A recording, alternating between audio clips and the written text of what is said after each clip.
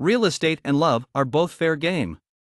Despite mainly focusing on the Southern California luxury real estate market, Selling Sunset nonetheless gives the cast's private lives a lot of coverage. The Oppenheim Group's agents hang around at their West Hollywood office, catching up on office gossip, especially on the newest hires, when they're not pounding the pavement in 5-inch stilettos.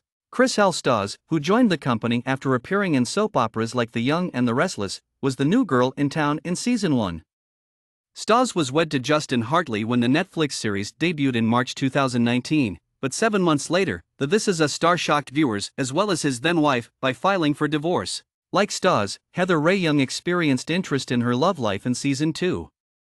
Young began seeing Tarek El Moussa, who had been married to Christina Hawk, after breaking up with Nick Ebert, a hockey player she had a long-distance relationship with in season 1. The Oppenheim Group rapidly grew interested in their connection, probably most notoriously when Amanda Smith questioned whether Young had actually met El Moussa's children during the relationship. In April 2021, Young told Us Weekly of Hawk, "We co-parent very well together.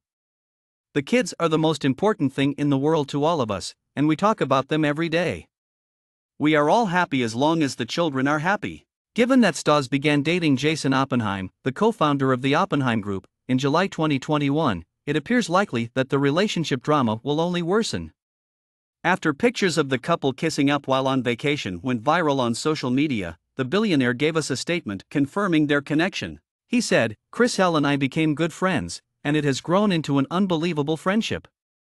We are really happy together and I love her dearly." To find out more about the Selling Sunset cast's romantic relationships, continue reading. Thank you for listening and don't forget to subscribe.